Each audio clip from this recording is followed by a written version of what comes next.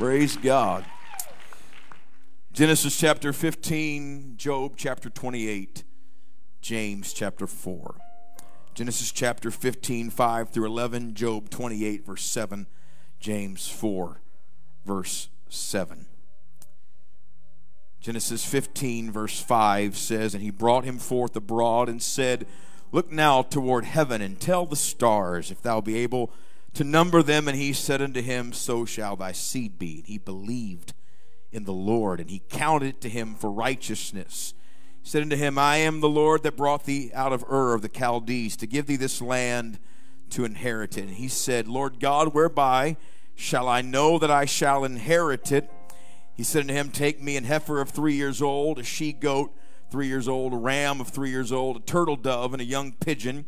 He took unto him all these, divided them in the midst, and laid them piece one against another, but the birds divided he not. And when the fowls came down," somebody say, when the fowls came down. Several translations say vultures came down upon the carcasses, Abram drove them away. Job chapter 28 and verse 7 says, There is a path which no fowl knoweth, and which the vulture's eye hath not seen. In James chapter 4, verse 7, you should know this one. Submit yourselves therefore unto God. Resist the devil, and he will flee from you. My assignment tonight is to preach to you at war with vultures. At war with vultures. Lord Jesus, thank you for what you're about to do in this place. We take authority over anything that's tried to come in here with any family. And we command anything demonic to be broken and to be removed from the atmosphere. And we thank you right now that miracles are in this room, and deliverance is in this room, and healings and breakthroughs and sacrifice. So many things are in here.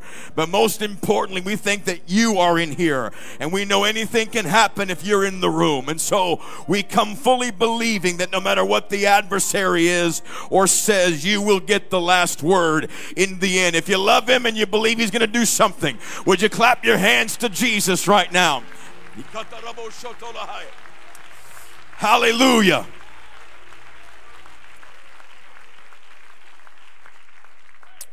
High five your neighbor, tell him let's roll.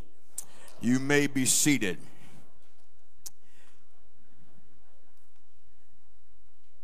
I believe that this is not some deep revelation, but there is one thing that heaven and hell are both attracted to. There's something that angels are attracted to, God's attracted to, demons are attracted to. Obviously, Satan is a demon, and so he's attracted to it, and that is sacrifice or commitment.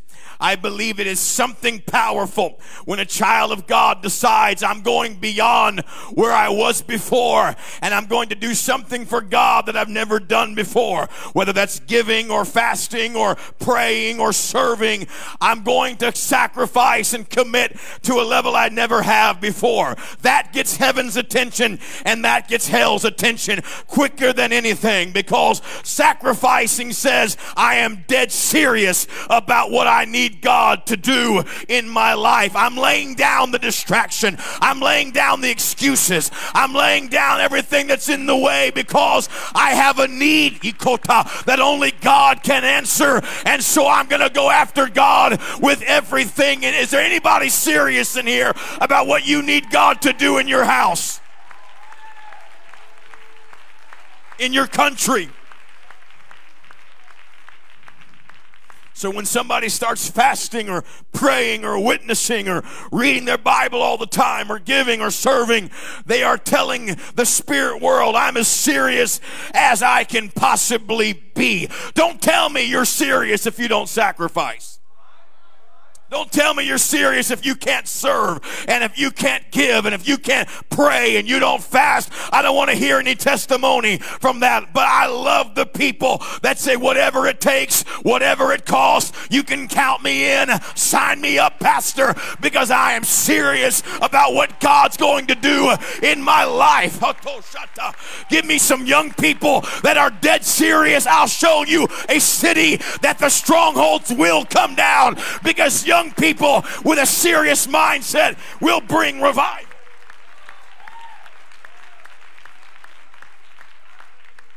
The devil is as a roaring lion, seeking whom he may devour. So if you are in the flesh and you don't lay things on the altar and you let that flesh live, you are attracted. The enemy that is attracted to you is the lion. The lion kills flesh and then eats the flesh. It's a predator, and so it's attracted to flesh. So the more you say, I'm not going to sacrifice to God, the more likely you're in for a lion fight in your future that you want no part of. He is as a roaring lion, looking for who he may devour. He's looking for flesh. He loves bad attitudes. He loves critics. He loves the skeptics and the non-worshipers and the people that are the problem every other day, no matter what you do for them. He loves that because that is flesh that is alive.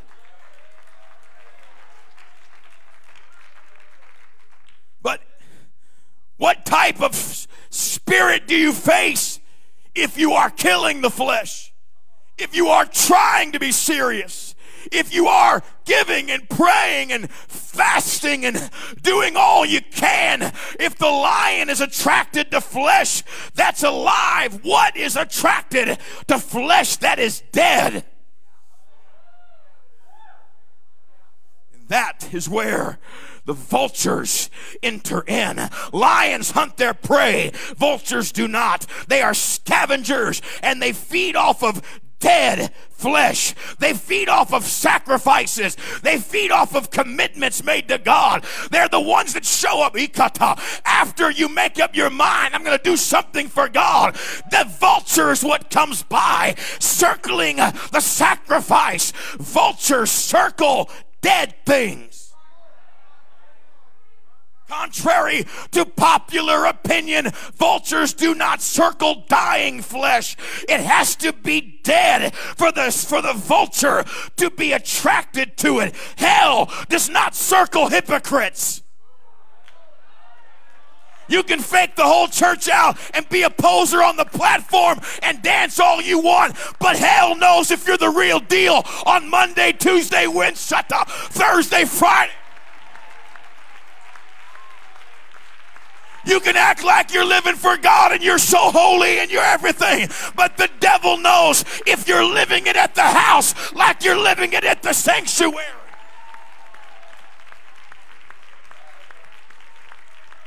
Vultures do not circle flesh that's still alive. It has to be dead. Hell is attracted to the real thing.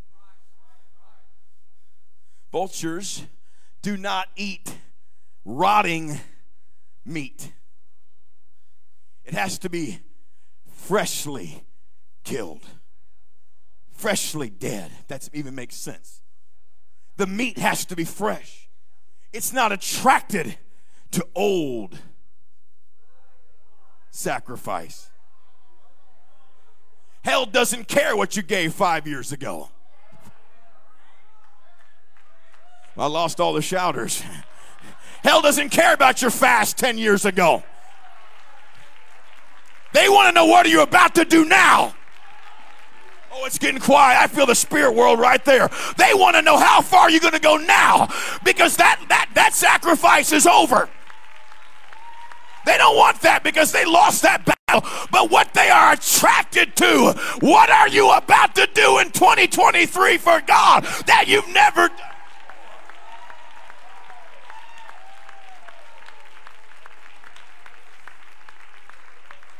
They don't want last year's consecration. They want to know what your plan is this year. That's the vulture.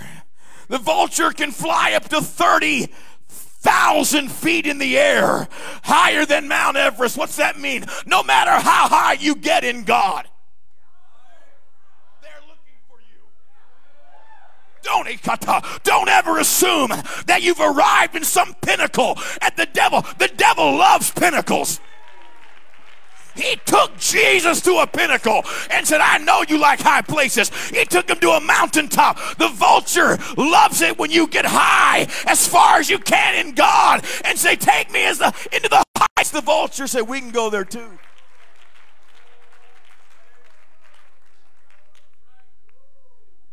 The vulture will travel up to 1,250 miles for a dead meal. No matter how far you go, hell is hungry for your sacrifice. Some people think, well, as soon as I lay it on the altar, I've got victory over the devil. But they don't understand that when something's coming and there's a fresh connection with God, you are never more attractive to the enemy. Jesus said that when the word comes, when the sower sows the seed, which is the word, and when it hits the wayside, the fowls or the vultures. And then he named who the vultures were. He said, and by the way, the birds are Satan. In case you're wondering, anytime you get a word from God,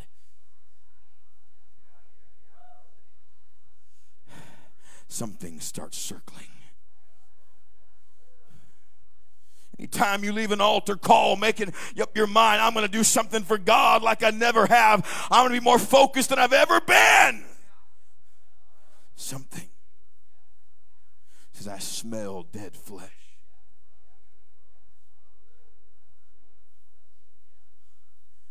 Vultures start scavenging when the sun rises. Just as soon as your early morning prayer's over, bro.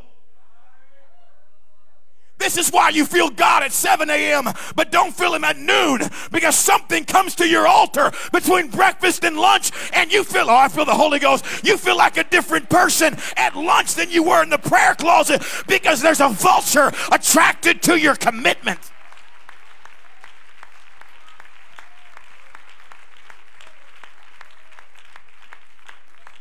They're attracted to dead flesh, not almost dead flesh. Paul said, I die daily, not I almost die daily.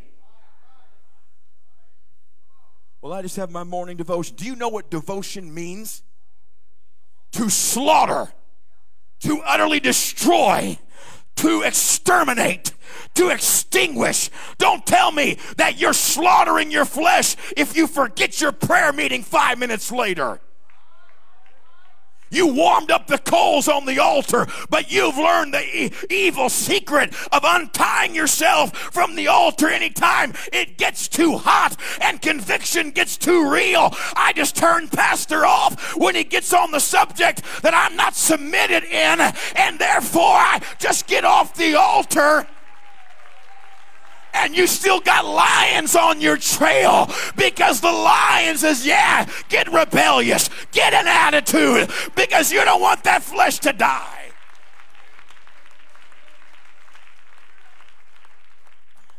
But as soon as the offering is on the altar, as soon as you make the commitment, here they come. As soon as you go to a youth event, young person, HYC or whatever it is, NAYC, and you come back on fire, and I'm going to save this city. It's not coincidence you meet the girl the next week. It's not coincidence you meet that boy a couple of days later or on the flight home. That's the vulture.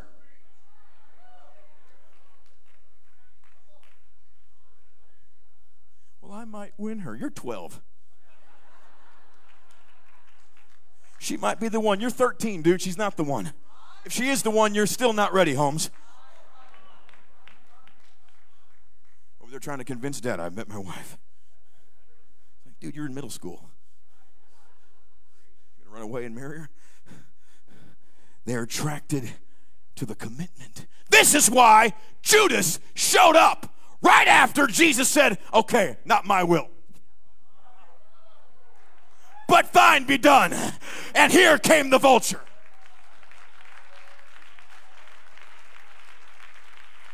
Ready? Satan only came at Jesus twice.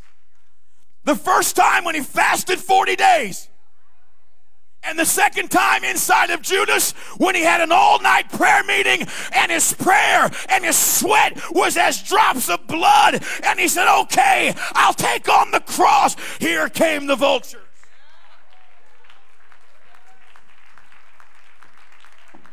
If they come at Jesus in the flesh, don't you think they're attracted to you whenever you say, I want more of God?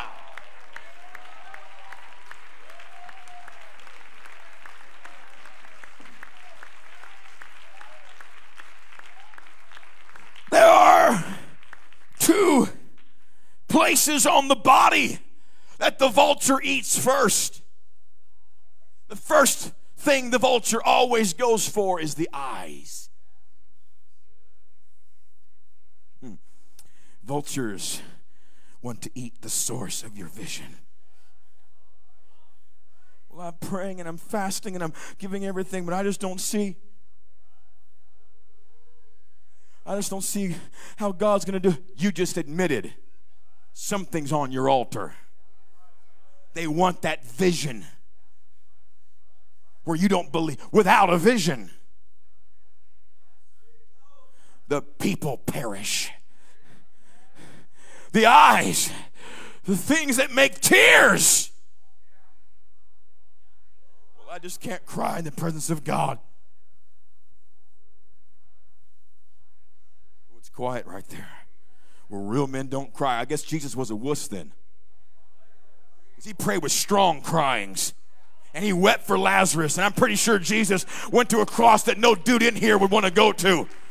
So that's a vulture telling you that you can't cry in the house of God. If there's ever a place where tears should roll out of your eyes, it's in the presence of God. I'm not ashamed of the gospel, and I'm not ashamed to weep about it. I'm not ashamed to pray and cry.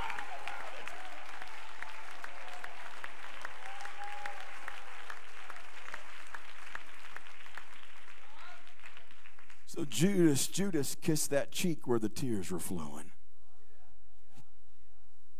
That's what the vulture is attracted to, the vision. And the second place the vulture eats is the tongue. So after the vision, it goes for your voice. Because if you can't see God doing it, you won't speak, God will do it.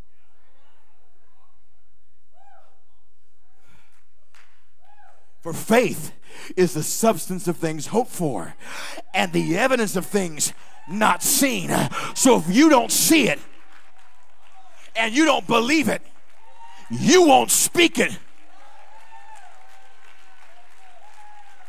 I'd like to preach to some people that have had some vultures eating your vision. You better keep your tongue. I may not be able to see it, but I'm opening up my mouth and I'm going to declare it. We will have revival. We will see our family saved. Get away from my altar. Are there any blind praisers in here? I don't know where God is. He's not on the left. He's not on the right. But I'm going to open up my mouth and praise him anyway, because the vulture cannot have my voice. Somebody praise him like nobody's in the building. I dare you to worship God like nobody's around.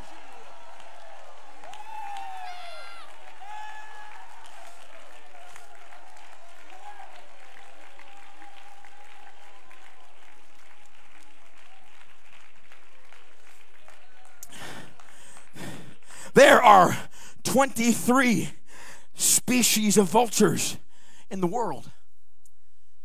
22 of them will flee if you make loud noise.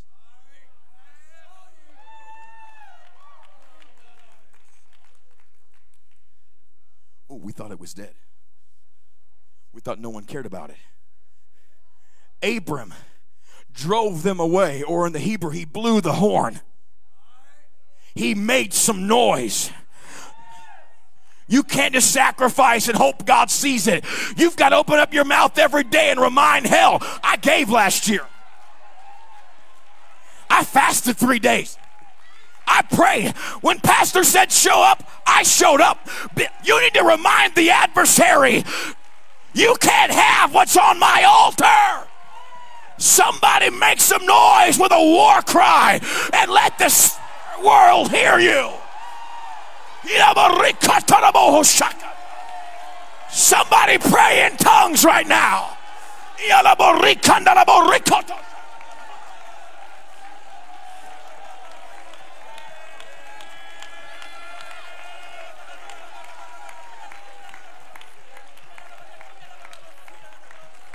22 of the 23 species fly away.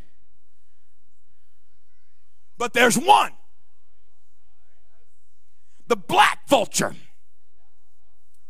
It doesn't fly away when you make noise. In fact, loud noise, clapping of hands, bright lights, and music do not frighten this scavenger, for it believes that all of these are just scare tactics that will not be followed through with an attack. I'm sorry. In other words, there is a spirit that doesn't take you serious just because you know the song, just because the lights are bright, and just because you get to be on the platform. Oh, I'm losing half of you.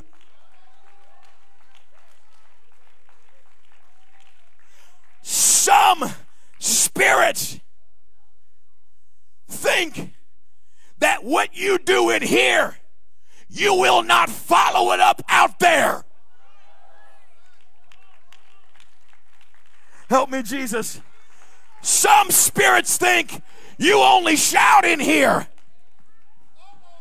because you only shout in here. Well, I'm losing all the crowd. I better get back to the hype. Do you want to scare the lower ranking vultures, or are you after the thing that knows, oh, you're serious?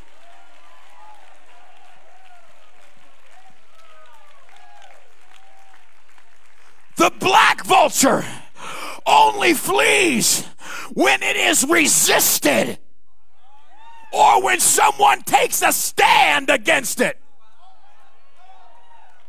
And says, I'm not here to clap and scare you. I will kill you if you try to get near my baby. I will fight you if you get near my fast. I will fight you if you get near my parents. I will fight you if... I wish somebody would get a war cry anointing and tell hell, I'm coming for you. Get away from my commitment. Get away from my atmosphere. Get away from my prayer life.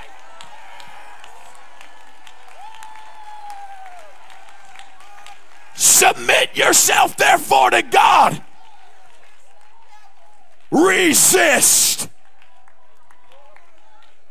the devil, and he will flee. In the Greek says he will seek safety by flight. Not he will fly away. He will seek safety because he assumes you're chasing him.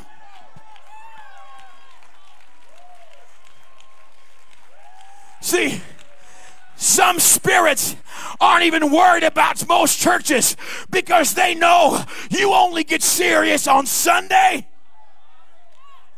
and on Wednesday and when pastor calls a fast.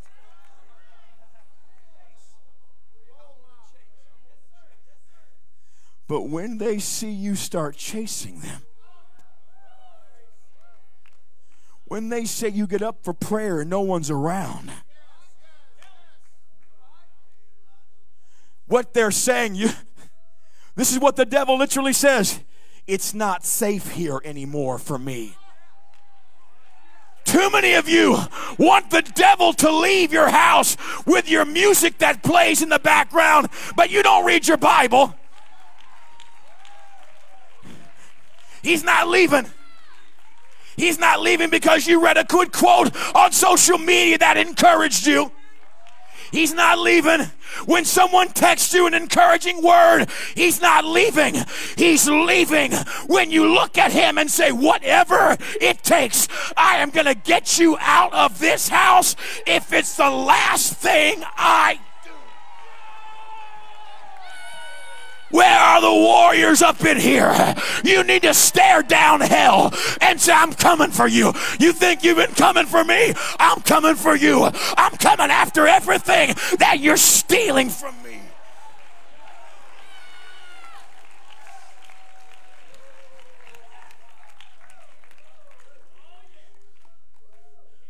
Well, does it really matter? Can I just be in the flesh? The devil, leave me alone. I don't know. Can you put up those verses for me? Revelation 19, 16 through 21.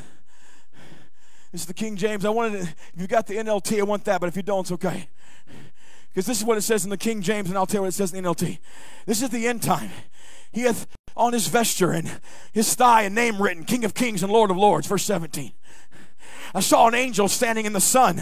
He cried with a loud voice, saying to all the fowls. In the NLT it says, vultures that fly in the midst of heaven, come and gather yourselves together under the supper of the great God. Verse 18.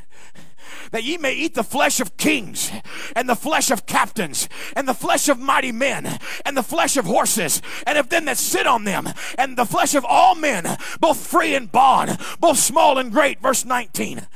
And I saw the beast and the kings of the earth and their armies gathered together to make war against him that sat on the horse and against his army. Verse 20. And the beast was taken, and with him the false prophet that wrought miracles before him, with which he deceived them that had received the mark of the beast, and them that worshipped his image. These both were cast alive into the lake of fire, burning with brimstone. Verse 21. And the remnant were slain with the sword of him that sat upon the horse, which sword proceeded out of his mouth, and all.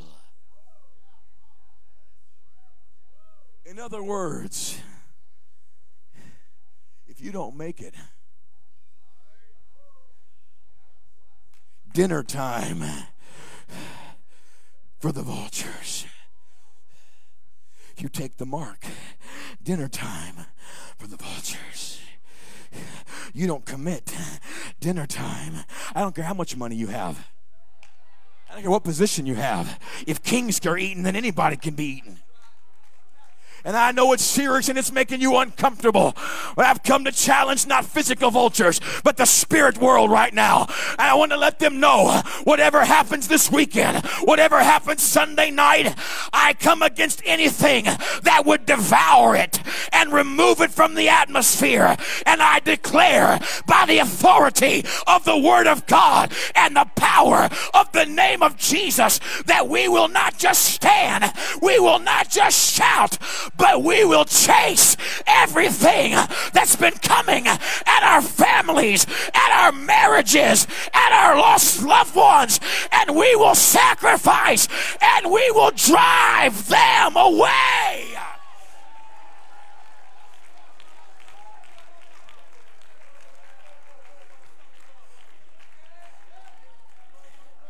Does the vulture hear your shout, or does the vulture see your stand?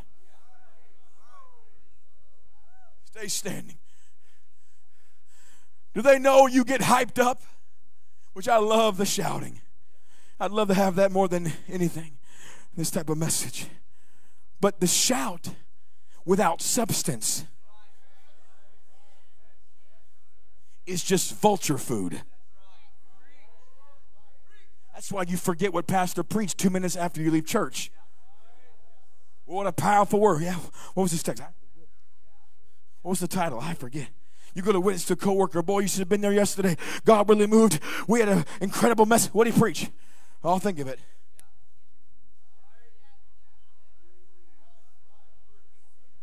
And then you blame your own mind.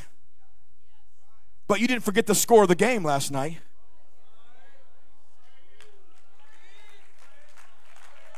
Oh, it's quiet. You don't forget the words of that song. Why are you only forgetting messages?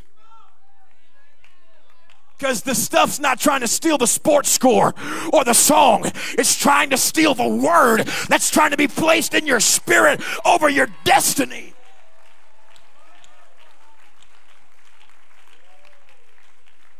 And hell is used to shallow shouting.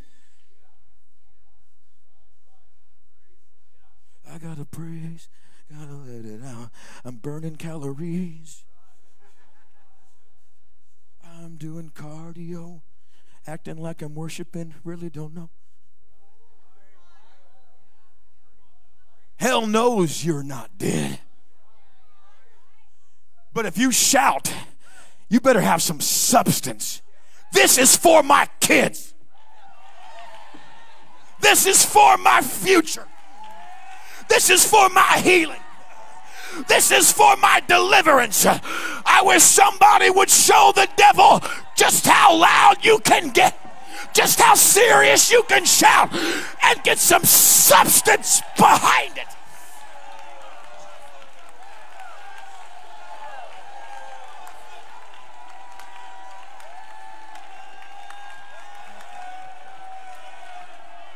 This is for our revival.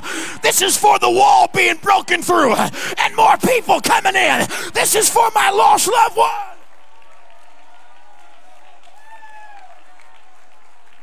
If you're going to shout, take a stand while you shout and drive out the...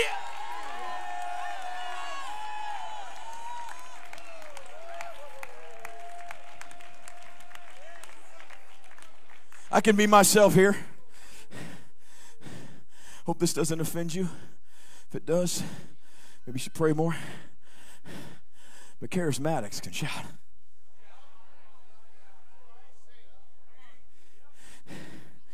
And there'd be no vultures circling that. Because there's nothing dead on the altar. But a church that's continually giving to missions, when they could take the money and do something locally that would blow everybody's mind in town. But instead they say, let's send it to Belgium. Let's send it to Haiti. Let's send it to Norway. Let's send it all over the world.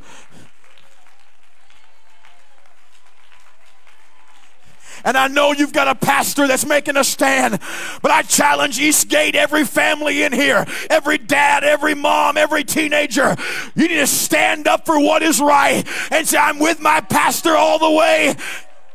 Where are the Abishai's in this room that say, let me kill that giant, let me kill. I close with this. When David met Goliath, Goliath's first words were, I will make you vulture food. Feed you the fowls or the vultures. He said, what he was saying was, you are going to die such an ugly death, and no one's going to bury you. Everyone's going to watch the enemy eat you. That's the face of fear. And David said, oh, they're going to eat. But they want a buffet. They don't want little old me. They want you, champ. And not only that, I love David. He said, I'm not just going to kill you and feed you to them. I'm going to feed the carcasses of all your bros. You know what he told Goliath? When I'm done with you, I'm chasing everything behind you. Goliath said, I don't think you're serious. And David said, I'll show you how serious I am. When I'm done defeating you,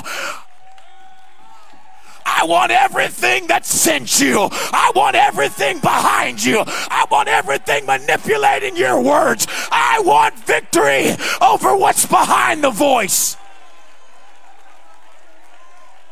Oh, the Lord is telling me some of you are praying prayers that are too small. Just give me victory over this thing. Just help me defeat my Goliath. Help me defeat my addiction. You need to stand up and hear the voice of the enemy and look back and say, oh, you're going to lose. But when I defeat you, I don't assume it's over. I'm not going to throw a rock and stand there and watch you get up. This time, I'm staying connected until you're defeated. Guess what? If somebody kills a giant, it will get contagious in the army, and everybody else will say, if they did it, I can do it. And I hear God saying, charge, charge, charge. Take it this year. Have revival. Chase the enemy.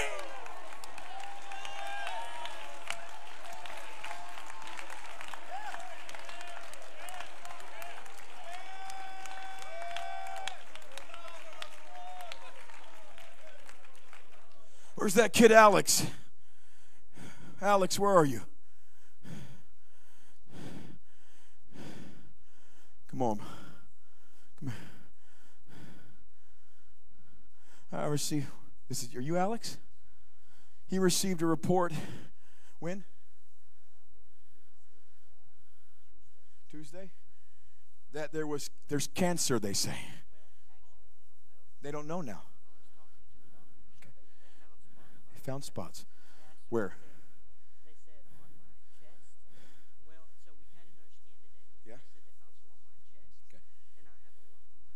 Lump on his side.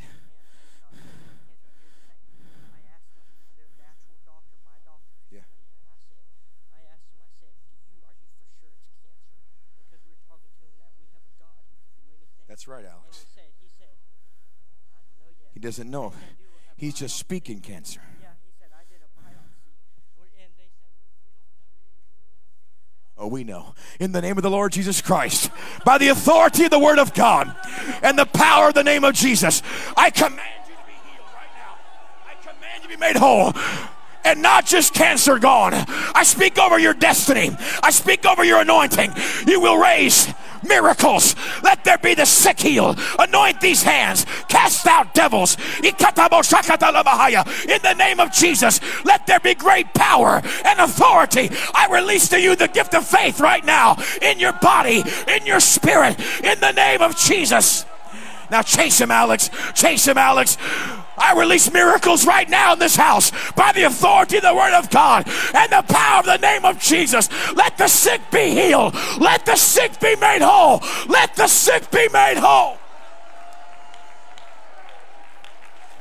Every demon of depression and anxiety and torment, leave this room now. And we're chasing you in the name of Jesus. Let there be breakthroughs. Physically, emotionally, mentally, spiritually, financially, in the name of Jesus. Somebody shout, Jesus!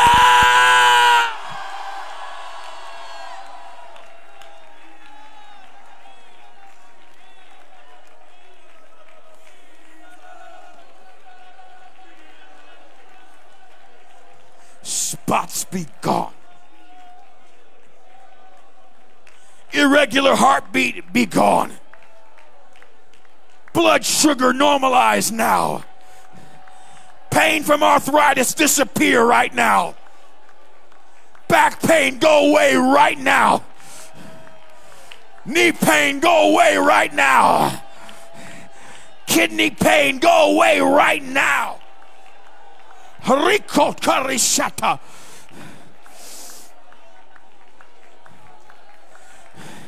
You've had your last migraine. I don't know who that's for, but those are leaving you right now and they're never coming back.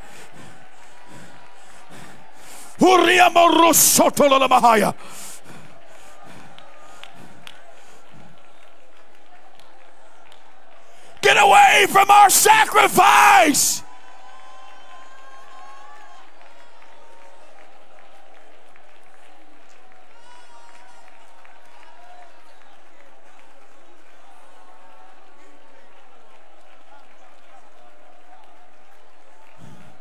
Judas, you will regret this encounter.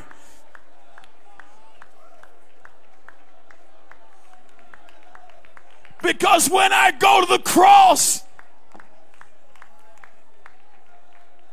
I'm also going down to hell.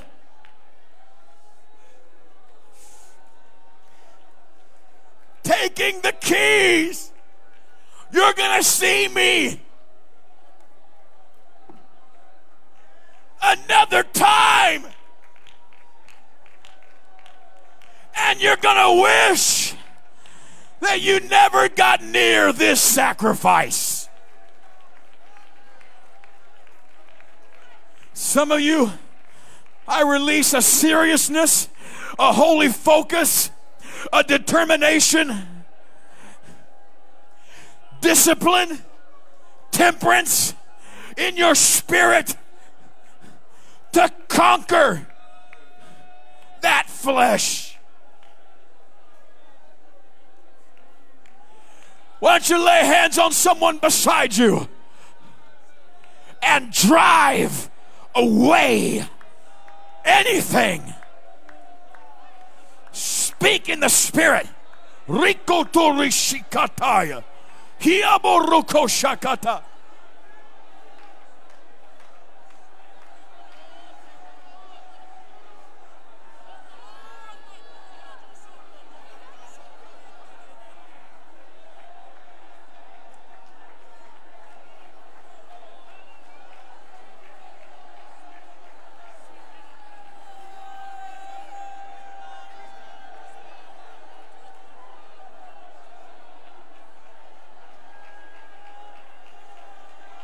Submit yourself, therefore, unto God.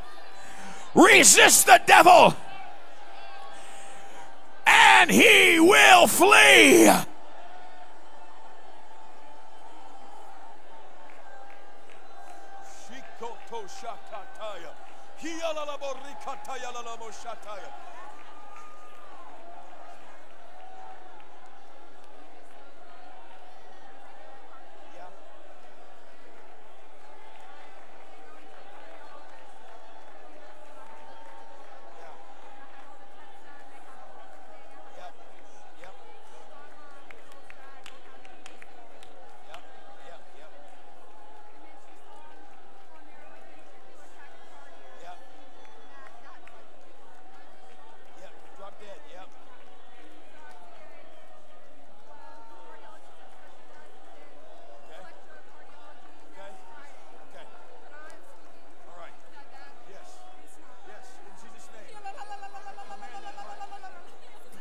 Irregular heartbeat. Be made whole right now. Every diagnosis from this doctor, we do not receive. In the name of Jesus, I speak a normal blood flow now in that body, in the name of the Lord. Now, in that heart, in the name of Jesus Christ. You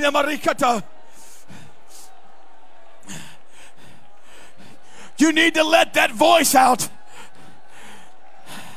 I speak vision to come back to you. I curse hopelessness and words of discouragement. And I speak life to your vision, tears to your eyes, and sound to your lips.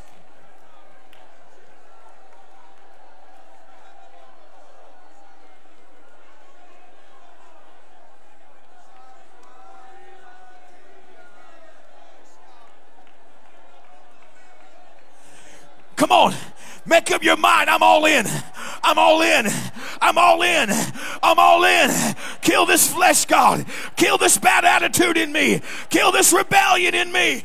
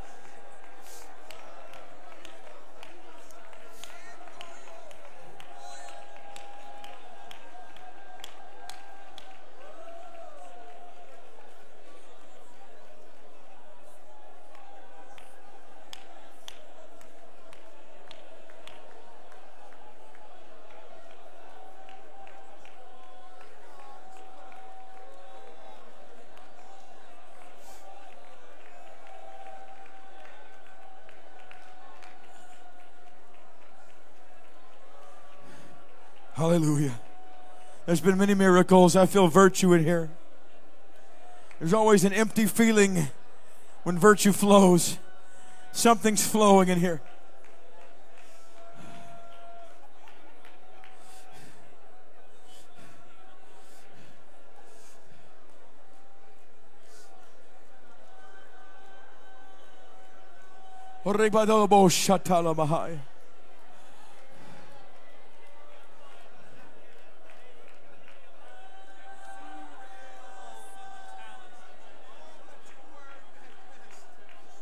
There's a path which no fowl knoweth, and which the vulture's eye hath not seen.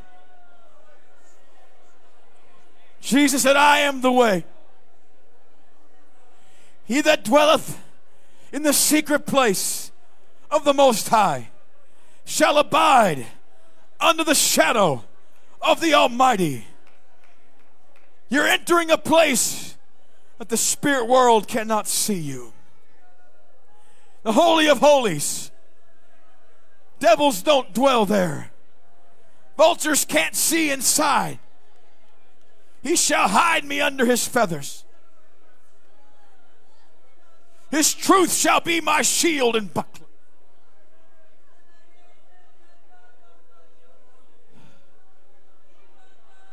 Your prayer, your submission, getting under the covering is making you invisible.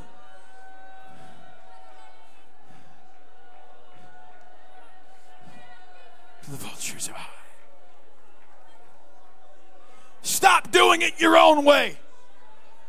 Stop getting offended every chance you can. You're exposing where you are.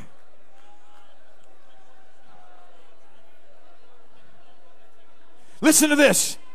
And I'm going to give this to Pastor. Where's he at? The Bible says that when you are angry, don't let the sun go down on your wrath. Then it says, neither give place to the devil. In the Greek, that says, do not give your location to the devil. Too many of you are leaving atmospheres like this and getting into arguments before you get home. And you don't even realize it. But you're telling the vultures here. Here's tonight's service. Here's my breakthrough. Here's my commitment.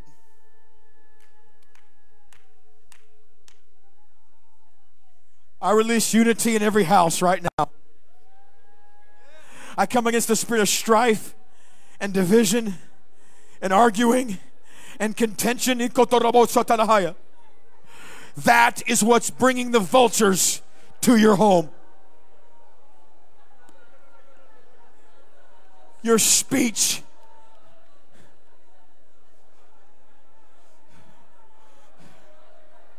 Go home and talk about how good the Lord is. Go home and tell your family what an amazing word Pastor preached Sunday.